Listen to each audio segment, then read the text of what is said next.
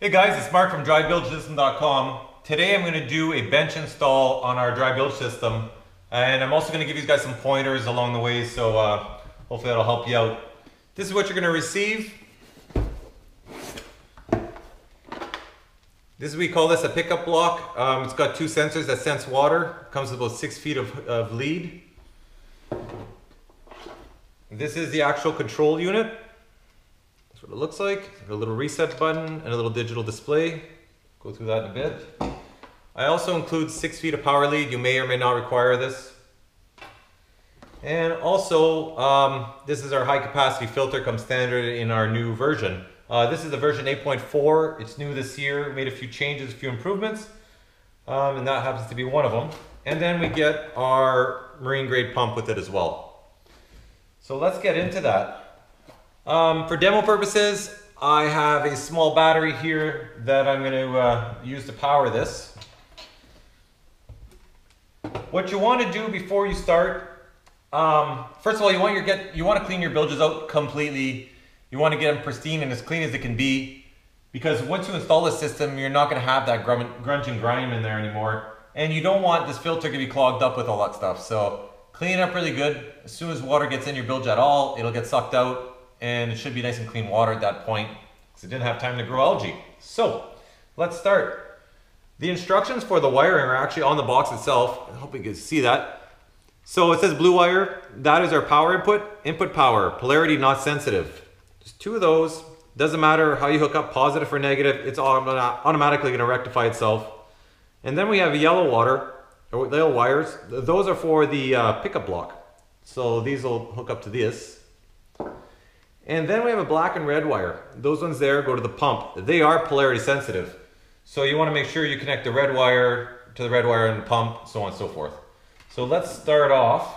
One thing I want to say is don't hook up your power. Don't hook up live power without the rest being hooked up, because if you touch these two wires together and the pump happens to cycle on, it's going to blow the fuse that's inside this control panel.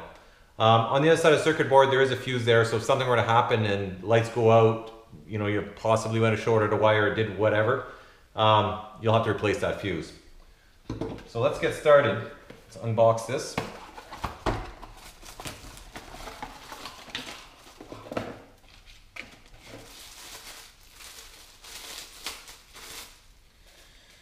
Here we go.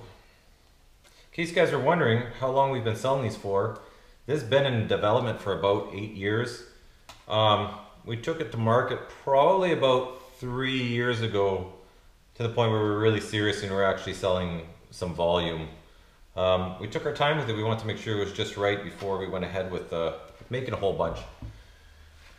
All right, so let's hook up our pump. It's a simple little pump. And here's our two leads. This pump can actually suck up to 6 feet. Manufacturer recommends 4 feet, but we've tested it and it'll do 6 feet quite easily. What that means is it's not the distance from the pickup block to the pump, but the height. So you don't want to mount this 12 feet up and have it try to suck water 12 feet up to it. It's just not recommended. It's not meant for that. So you're good to 4 feet and under is quite okay. So let's start that off. Split our wire here. These are really handy. If you don't have those, you should get some. They are awesome. Twist these together. Now, this is what I recommend using. You could use whatever you want, but this is the ones that I really prefer. These you crimp on mechanically, and then you heat them up and they shrink on and seal 100%. So I'll show you how to do that on one of these leads, and then the other ones I'm just going to do them real quick with a standard crimp on, just to make things quicker and easier for you. So let's strip.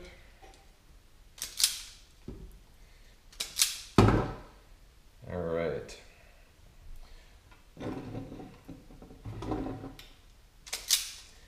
Pump wires. While we're at it, let's do our sensor wires, do them all. All right. So just grab these, give them a quick twist so they don't fray on you when you're stabbing them in there. Slide that in. so. Try to get in as deep as you can. And crimp them. You can use anything you want. Electrical pliers. I have these fancy deals here. Really doesn't matter, so crimp on the one side. Make sure that's solid. And do the same thing here. Press that in there. Crimp it on. Okay, you're gonna get that little tug, make sure everything's solid. It is. And then you're gonna use your heat gun. You can use a little butane torch or a lighter. I prefer a heat gun because there's no chance of actually burning the wire, or less chance. A lot easier to do it this way. I'm hoping you can see that, but just basically heat it up till it shrinks on. Pretty straightforward.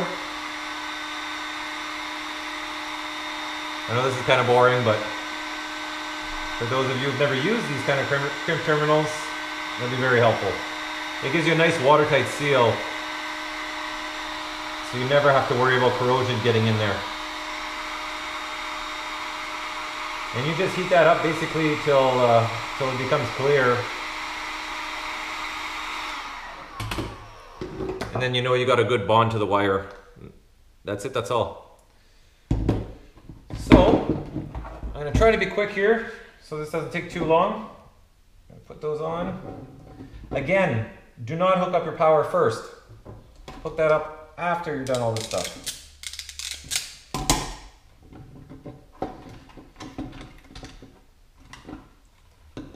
All right, pickup block leads. There's no polarity to them, of course. Pretty hard if there was, because they're both the same color.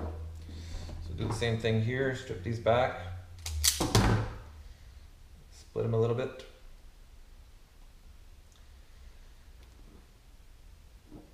Here we go. This could be a little bit trickier because this is a very small gauge, so I'm actually going to poke this till it's stabbing out the other side. And then I'll put that one next to it. And I'll crimp it on. One side's going to catch the wire, the other side's just going to be onto the casing. Give it a little tug. Looks good. Let's do that one more time. So again, these wire here, it's a single strand wire. It's pretty small. If you put it in there and try to crimp onto it, there's a good chance it won't grab. So if you push it all the way through so it's to the other side, then it's next to the other wire.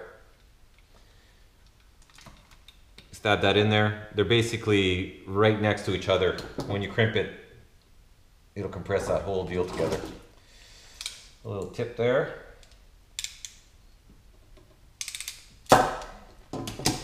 There we go. So we have our pickup block, as we call it. The wire's hooked up to that. And we also have, we just need to put our power on. We have our pump already hooked up, so we can go ahead and hook up our power leads. I'm going to go get some pliers to cut the tie wrap off this. I'll be right back. All right, I couldn't find my wire snips for the life of me, so scissors it is. Chop that off. Unravel this. Put that aside. And our power lead. For demo purposes, I just set up a power lead with some alligator clips so I can hook it onto my little battery here. Fast forward through this for you, so it'll be done.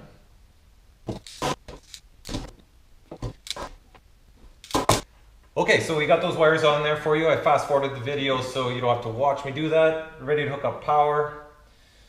Red to positive, of course. Black to negative. And away she goes. When you put power to it, it will cycle for 10 seconds and then stop. So we're just gonna wait for that to stop. There we go. When it's cycling, it's actually gonna go in a circular motion. And when it's stopped, it's gonna read clear. So there it is, it's just cycling clear over and over.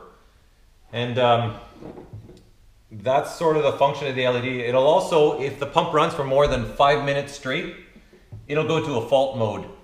Typically, if that happens, it's because your filter element's clogged. You're gonna wanna take this apart, spins apart, clean it out, put it all back together, and you should be good to go. All right, so from the pickup block, we are going to connect our filter. You can cut this wire any length you want, any length you need. So that's pretty simple. We're just gonna push it on. The hard part is hooking this up to the pump. Now the pump actually is directional. There's a little arrow on top here. So you're gonna wanna make sure that you're having it feeding in the right direction. So you want it to suck from this, so it's gonna have to go on this side. That sure doesn't look like it fits, but it does. It takes a little bit of sneakiness to get it on there. Heat gun again, you could use a lighter for this. You can use a little butane torch. Again, I like the heat gun. It's a handy tool. So you're gonna wanna heat it up.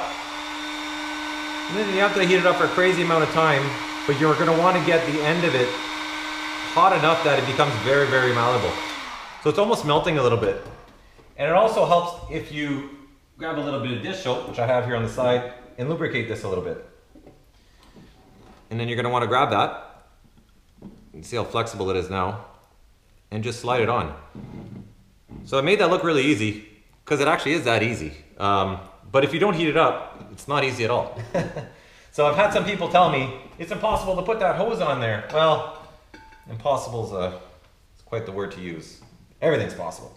So again, this, if you try to put it on without, it's next to impossible. I mean, you might be able to get it on there, but it's pretty tight. A little bit of heat, a little bit of soap, and it should slide right on. So I'm gonna put that close so I don't know if you can kind of see that. See, the edge is getting shiny. Like at that point there, it becomes very flexible. So again, little dab of soap on here makes it slide on a lot easier. You can use spit if you want, whatever you want to use. And if I got it close enough, you just wiggle it on. It's being difficult for me here. There we go. Just as I'm telling you how easy it is. So once you put this on there, there's no need for clamps or anything. It'll dry and it'll cool off, I should say. It'd be very tight. So that's it. I'm gonna put that on there. We're pretty much ready to go. So that's gonna be our discharge hose. That's what's gonna send the water out of the boat. I'm just gonna throw that down there because I'm actually in my garage, so it's okay if I put water on the floor.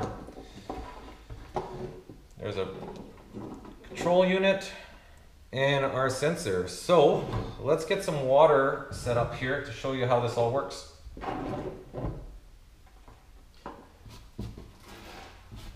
Get my tools out of the way. Here's our boat bilge for demo purposes. My glass of water.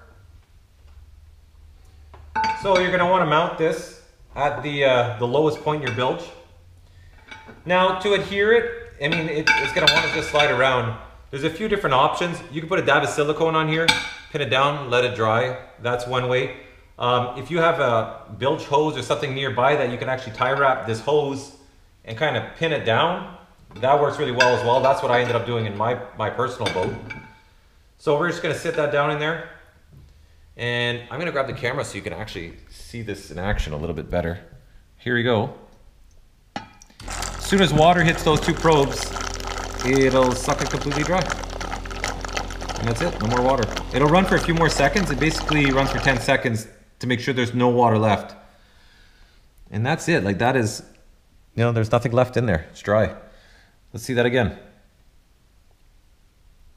If you're wondering how much water it takes to trigger it, it takes about 3/16 of an inch at the probe. So you're gonna wanna put that in the lowest point in your bilge. And away she goes. So that's it. Pretty simple.